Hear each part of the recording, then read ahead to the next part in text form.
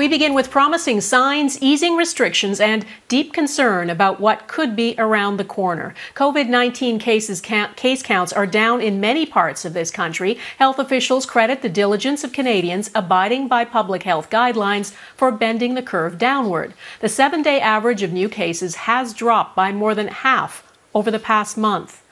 But there is a good chance it won't stay that way. Every day, more cases of the highly transmissible variants are detected in Canada. In Toronto, a case of the variant that first emerged in Brazil has been confirmed. The city's top doctor has this warning. We are in a transition from one pandemic to another. A transition to a new pandemic. We are in a position of great uncertainty with respect to variants. But what we know is alarming. Decisions to reopen do not come with guarantees, except that cases of COVID-19 will rise when we interact again more frequently. The variants are easier to catch and easier to spread, and there is uncertainty about the effectiveness of vaccines against them. South Africa has suspended a plan to use the Oxford AstraZeneca vaccine on frontline healthcare workers there after a clinical trial suggested it's not effective against the South African variant. In the midst of all this uncertainty, some provinces are easing restrictions. Ross Lord has our top story tonight. The Ontario government suggests it's striking the right balance between public health and the economy. We will be able to protect our people, our frontline heroes, our communities, and our businesses. The Premier says stay-at-home restrictions will continue for most of the province, but in the coming weeks, Ontario will cautiously transition regions to gradually reopening based on infection rates. On Monday, schools reopened for students in 13 public health units, including Windsor and Hamilton. Elsewhere, Nova Scotia is allowing more people into retail businesses and fitness centres, increasing limits from 50% to 75% full. Quebec is expanding businesses that can open to include non-essentials like hair salons. And Alberta has decided to allow in-person restaurant dining, along with limited school and team sports. A welcomed taste of normalcy. It feels different. Like, obviously it's not very busy, so it's kind of a different atmosphere, but it's also like comforting to be back.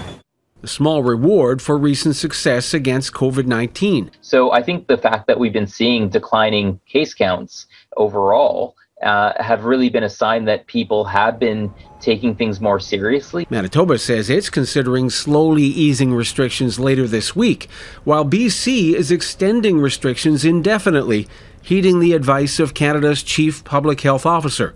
Theresa Tam is repeating that it's crucial strong measures are kept in place in order to maintain a steady downward trend. Researchers warn some provinces that go easy are inviting more trouble from highly contagious variants because measures like contact tracing are still lacking. It strikes me that this rush to open many things at once is not the most strategic endeavor. He says looser rules mean a third wave of COVID cases in the spring becomes more likely.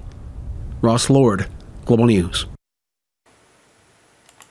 Newfoundland and Labrador reported a jump in cases today, the largest single-day increase since April of 2020. 11 new cases of COVID-19 were confirmed there, pushing the total number of active cases to 27. Health authorities have suspended all group recreational and arts activities in the St. John's area. There are also new visitation restrictions on long-term care homes to reduce the risk to the elderly. Restrictions are being eased in Quebec, even though cases of the variants have been detected there, and politicians and public health officials acknowledge their spread could quickly change the game. Amanda Jelowicki reports. Finally! We have our life back! Yes! This Montreal woman celebrates the reopening of Quebec stores with a shopping trip. For sure, COVID is here, but we're alive, happy, smiling.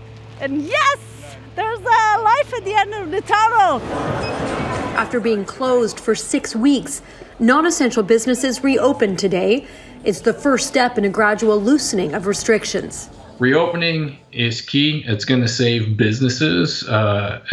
We don't expect it to be a problem in terms of health. But many in Quebec worry about the impact on public health. I would have said that we should have kept non-essential businesses closed for longer. Quebec COVID cases spiked over the holidays, with over 3,000 in one day. Hospitals warned they were on the brink of catastrophe. Since adopting an 8 p.m. curfew last month, cases now hover around 1,000 a day. The Premier admits reopening is a delicate balancing act. I think it's calculated risk, and it's a balance also taking into consideration mental health. But some argue cases are still too high. It's like we have our fingers around the neck of this pandemic, and this is where instead of loosening our grip, we should be tightening our grip. Experts worry with new, more contagious COVID variants already in Canada, loosening restrictions could backfire. Because if you stay home, you can't catch the virus from somebody and you can't pass the virus to someone. Over the weekend, Quebec surpassed 10,000 COVID deaths, the highest in Canada. It's a number that looms large in a province opening up while the virus is still spreading. Amanda Jelowicki, Global News, Montreal.